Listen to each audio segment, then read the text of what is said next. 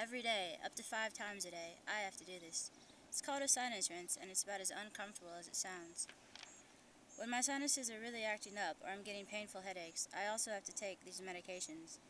I have modified sinuses because of the fatal drunk driving accident I was in when I was 6.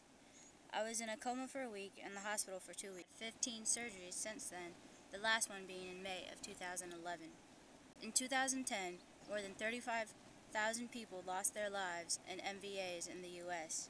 Car crashes cost the economy more than $23 billion each year. 4 million adults admit to driving drunk. 111 million drunk driving episodes happened in 2010. Since the accident, I've had to deal with a traumatic brain injury.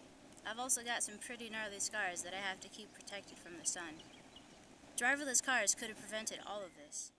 They have a faster reaction time, can see 360 degrees, never get tired, impaired, or distracted, and can dramatically reduce crashes and car-related injuries.